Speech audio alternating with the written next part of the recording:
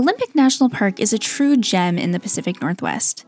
Covering nearly 1 million acres, this UNESCO World Heritage Site is home to diverse ecosystems, from lush rainforests to rugged coastlines and snow-capped mountains. In today's video, I'll take you through 10 must-visit spots in this incredible park, perfect for any adventure lover. So let's dive into the beauty and wonder of Olympic National Park. If you're new here, hi, I'm Brenda from Bon Voyage Brenda, and this channel is where I share my best travel tips, tricks, and my own adventures from around the world. If that sounds like something you're interested in, make sure you hit that subscribe button so you never miss a thing. I recently visited Olympic National Park for the second time. I went on a solo camping trip. If you haven't seen that video, I will link it here. And it is one of my favorite national parks. With so many amazing things to see and do, it can be hard to decide which ones to include on your trip. There are really endless possibilities for hiking and outdoor adventures, but there are some things that are better than others. So today I'm going to give you my top 10 places to visit in Olympic National Park. These are not in any particular order, but the last one is a hidden gem that you've probably never heard of, so make sure that you stay tuned to the end because you are not going to want to miss that. Number 1 on my list is Lake Crescent. Located in the northern section of the park on Highway 101 just 20 miles east of Port Angeles, Lake Crescent is renowned for its brilliantly blue, clear water. During the warmer summer months, there's no shortage of recreational activities. Kayaking and paddleboarding are popular, as well as swimming near the shore or at popular swimming areas like Devil's Punch Bowl. Surrounded by mountains and lined by forests, the tranquil landscape makes the water as stunning as it is refreshing.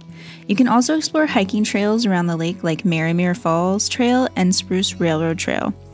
Though some areas can get very crowded, you can take a drive around the lake and discover a number of smaller beaches where you're sure to find some peace and solitude. Number 2 on the list is Sol Duc Hot Springs. Located just a 25-minute drive off Highway 101 and about an hour from Port Angeles, Sol Duc Hot Springs Resort features soothing mineral hot spring pools where you can relax and unwind. There are 4 pools, each with different temperatures to suit your liking. The entrance fee as of summer 2024 is $18 for adults for a 1.5-hour session. And if you're camping, a bonus here is that they have locker rooms with hot showers. None of the campgrounds in Olympic National Park have shower facilities, so this is a nice place to hit mid-camping trip to get a shower. Number 3 is Sol Duc Falls. If you continue up Sol Duc Road from the resort for a few minutes, you'll find yourself at the parking lot for Sol Duc Falls Trailhead. This easy 1.8-mile out-and-back section of the longer Sol Duc Nature Trail will take you through a stunning temperate forest filled with old-growth trees, babbling brooks, and lush undergrowth. It's one of the most beautiful walks in the park. At the end of the short section, you'll be rewarded with the breathtaking sight of Sol Duc Falls, where cascading waters plunge into a mossy gorge. I highly recommend visiting either early in the morning or later in the evening because the parking lot gets completely full in the middle of the day. I've seen people parked for miles down the road and then you have to walk that extra distance to get to the trail. Number 4 on my list is Kalaloch Beach. Kalaloch Beach is one of the most southern beaches in the park, and it's the only beach that has a campground attached to it, offering several oceanfront sites. The beach is a popular spot for exploring tide pools or catching a sunset. The most iconic feature is the Tree of Life, also known as the Kalaloch tree. It's a Sitka spruce that defies the odds by clinging to life despite having most of its roots exposed and suspended in the air due to erosion. Number 5 on my list is Ruby Beach. Ruby Beach is located just a few minutes north of Kalaloch Beach. It's one of the most popular beaches in the park. Its popularity is well-deserved as its dramatic landscapes are some of the most beautiful you will ever see. As you make the short descent from the parking lot and the beach comes into view, the sea stacks rising from the water, shrouded in fog and crowned with their own miniature forests and ecosystems, it creates an ethereal sense of stepping into another world. To get to the beach, you'll need to scramble over some large piles of driftwood, some of which are creatively fashioned into forts, chairs, and other interesting structures. Once on the sand, you can stroll along the beach, explore the tide pools, climb the sea stacks, and enjoy the views of the mighty Pacific.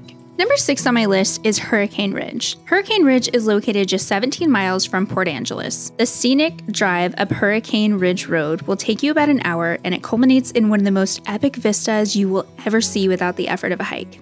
Panoramic views of the snow-capped peaks and glaciers of the Olympic mountain range on one side, and the misty waters of the Strait of Juan de Fuca on the other will leave your jaw agape.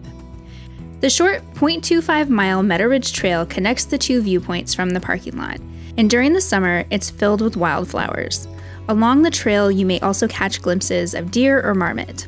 For 360-degree views, you can hike the short but steep High Ridge Nature Trail to Sunrise Point. Or if you want more of a challenge, you can tackle one of the longer trails which begin from the parking lot. Number 7 on my list is Second Beach. Located near the town of La Push, Second Beach is a picturesque blend of dramatic coastline dotted with sea stacks and tide pools teeming with marine life. There is so much to love about Second Beach. To reach this secluded spot, you'll need to traverse a 0.8-mile trail through a lush, temperate forest. The hike is almost as enjoyable as the beach, in my opinion. As you step onto the beach, you're likely to encounter a dense blanket of fog, which is typical for this part of the coast. The hazy shroud makes the sea stacks look like ghostly ships floating near the shoreline. If you wait around a while, the fog will probably lift a little, and you'll be able to enjoy the epic views and wondrous tide pools in a whole new light. Number 8 on my list is Rialto Beach. Located just a little north of Second Beach, Rialto Beach feels like a whole other world. The beach is primarily covered with smooth pebbles, stones, and piles of driftwood, and during high tide, the sand may be completely submerged.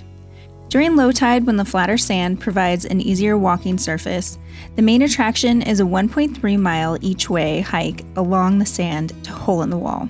Hole in the Wall is a striking natural arch carved into a rugged rock formation. When the tide is out, the archway is surrounded by tide pools brimming with sea stars and anemones, and it offers a dramatic frame for viewing the raw natural beauty of the Pacific Ocean. Number 9 is arguably the most popular area in the park, the Hoh Rainforest.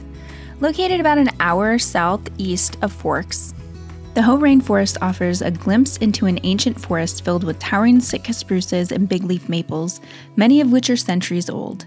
The Instagram-famous 0.8-mile Hall of Mosses Loop Trail winds through these ancient groves, cloaked in a thick, vibrant green tapestry of willowy mosses. Giant verdant ferns and lush vegetation carpet the forest floor, creating a sense of timelessness and tranquility. The trail's popularity can lead to long wait times at the entrance station, as well as large crowds along the trail. Once the parking lot is full, the park operates on a one-car in and one-car out entrance system. These lines can get ridiculously long. Try to get there really early, or go later in the evening, or if you are camping in the park, Hoh Rainforest actually has a campground, and if you can get a spot there, then going in the evening to your campground and getting up early in the morning or going like right before sunset to walk the Hall of Mosses Trail is your best bet to get a little bit of serenity and really enjoy it without the crowds. My final spot on this list is one that you've probably never heard of, but if you love the Hall of Mosses in the Hoh Rainforest, you are absolutely going to love number 10 on my list, the Quinault Rainforest. This hidden gem is located in the southern portion of the park along the Quinault Lake Loop.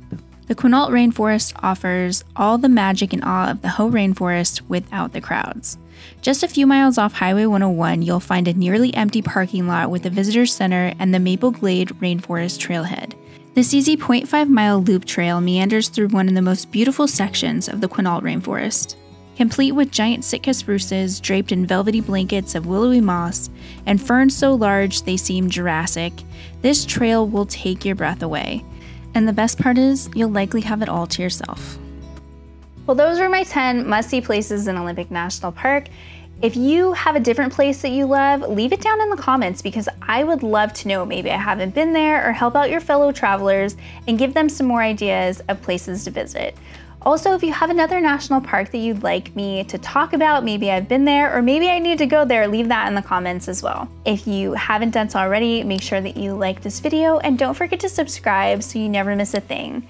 Thank you so much for watching, and I will see you in the next one.